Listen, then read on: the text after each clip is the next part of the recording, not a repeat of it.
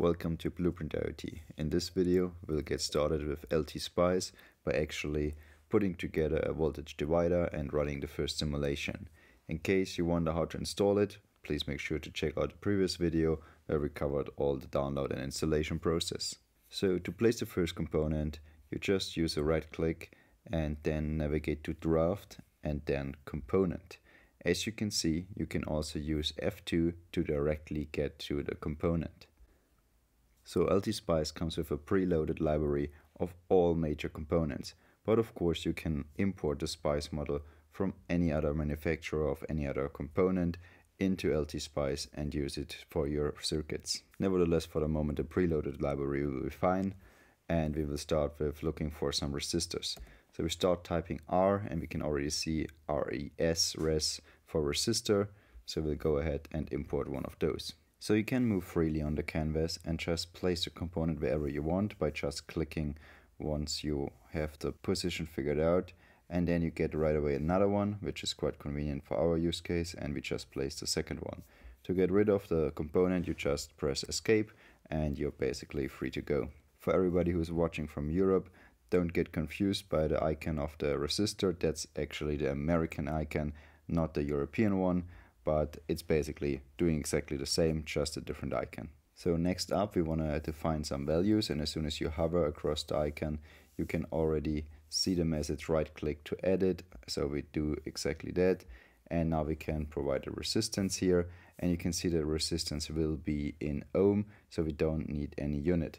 So we will start with a traditional 1/3 2/3 split, so we just enter 10k and it will automatically adjust this to 10,000 ohms, and we do the similar thing for the second one where we go with 20k, and there we go, that's done. So next up we want to connect the two of them. So again we go right click, draft, and there we have wires, which you can see you can also access via F3.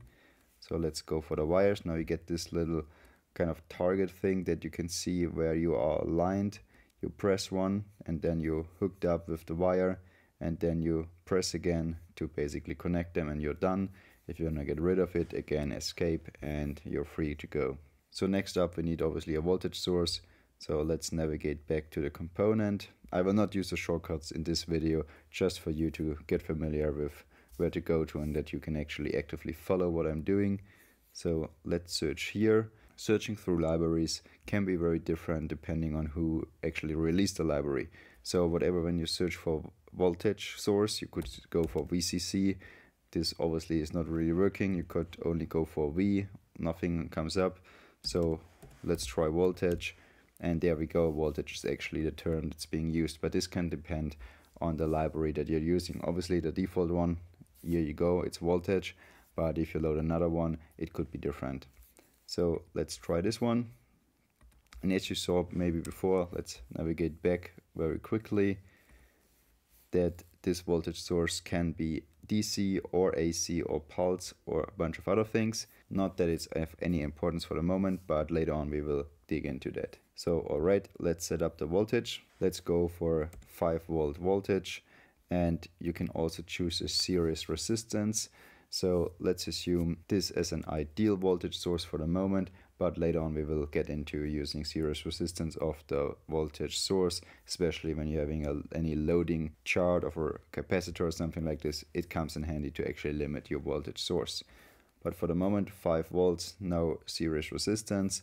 Again, we need to hook it up, so go back to draft and wire, and let's go up here. Now this little target or whatever you want to call it is actually quite handy, that you know when to press again to make actually a turn.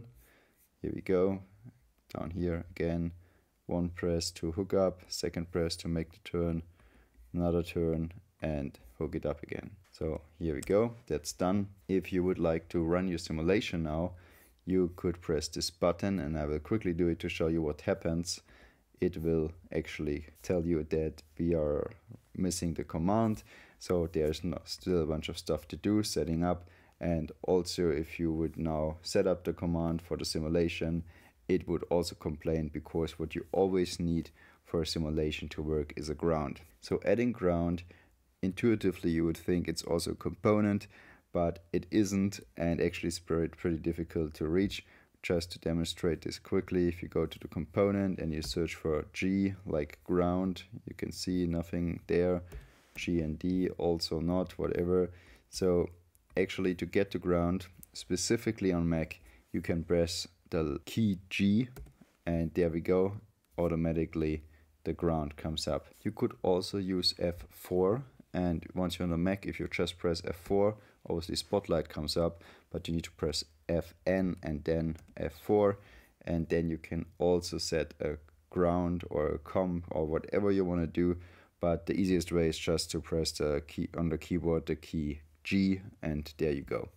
So again, we want to hook it up with a wire, and here that's a bit weird. If you want to connect two wires, you would expect some sort of kind of icon or little animation popping up that you're actually hooking this up and not just crossing through, but that's actually not the case. As soon as you press it, you just need to make sure that you're aligned, and then this little whatever dot is actually coming up and you're connected.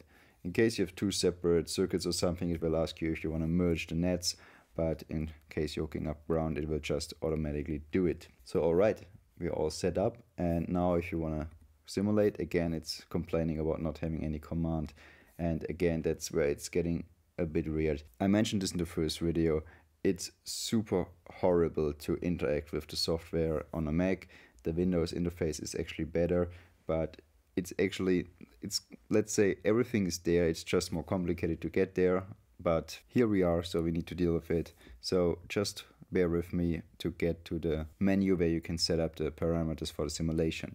So this would be a right click, then you go down here to draft again, and then you find here SPICE directive. Sounds pretty cool, and that's actually also kind of true, because that's basically where you set up all the parameters of the different type of simulation, so basically the core of the SPICE model. Once you're here, you can now basically type down in terminal style your command or your simulation parameter if you know the SPICE, let's say the SPICE language, similar to maybe an SQL language or any coding language.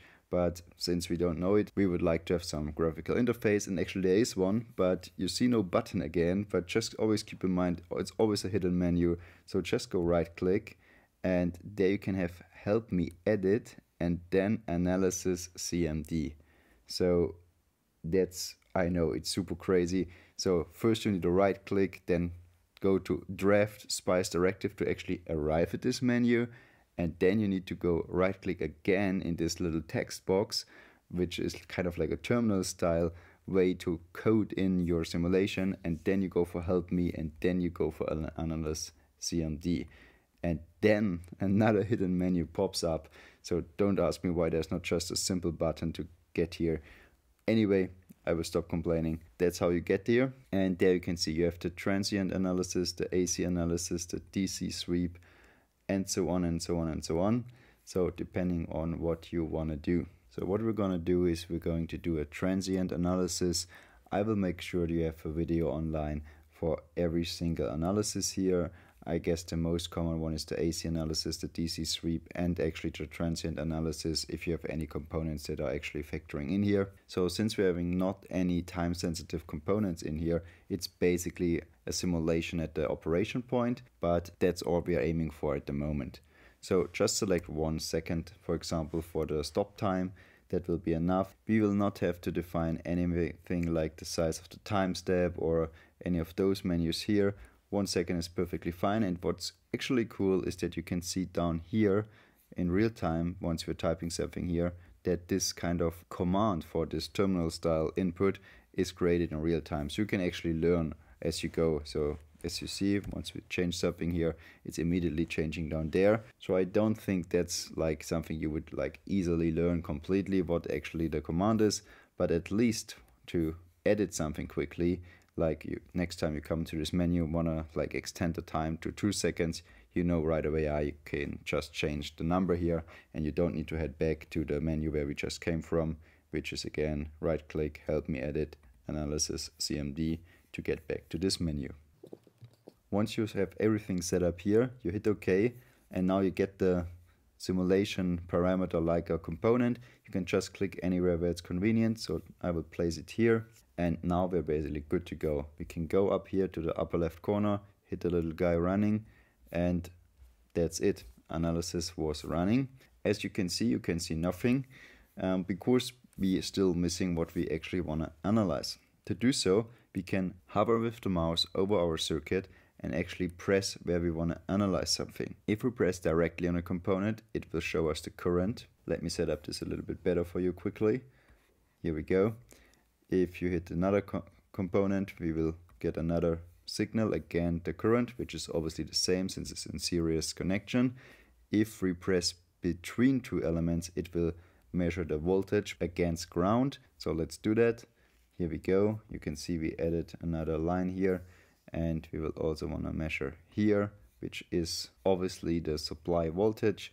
So we have the complete voltage drop over here, which is here referred to VN001, and that's up here. We can barely see it, 5 volts obviously. And then we have this position here where we have VN002, which is 3.3 volts roughly. And then obviously for the current we have our second scale on the right hand side, where we can see that we have around 0.2 milliamp, which is the blue line here. And actually also the green one, which sits right behind it. As you can see, we have kind of like an offset here with the voltage. If we don't like this, we can hit on the scale here, right click, and there we can see, like, set it up to logarithmic, have the top value defined and the bottom value defined. I actually will go for 5.5 volts as the value for the top one, that we can see the 5 volt line a little bit better, and for the bottom one for 0 volts. Hit OK, and there we go. Now we can properly see the upper line, the 5 volts for this position here, and we can now also see like a bit better the perspective, this nice 1/3, 2/3 distribution of our voltage divider right here. As mentioned before, the time does basically nothing, because it is obviously a non-time sensitive circuit. I want to show you one more thing here. In case you don't like pressing the buttons here on those different elements, it's kind of helpful because you know where the line is coming from, especially those names are not really telling you a lot. But so once you press it, you know where it's coming from. That's cool. But in case that's not your thing, there's another option. You could press this button right here, the second one from the right, or basically next to the tool, and there you could see all the signals that you could measure. I think that's sometimes helpful if you don't know what you actually could measure there. So as you go across here, now it's a bit pointless because we have everything already inside, but you could basically select all the signals that you want to have there. And again, it's like in real time writing the actual command. So let's just select everything here. We have one that is unique that we haven't had before, which is the amperage from the voltage supply, but it's obviously also the same amperage, the same current. One more you could do is the time, even though we have it already on the x-axis, but that's actually a funny one. So let's press OK, and now we get this nice little extra chart of the time, because obviously once every 0.1 seconds we get 1 0.1 second more.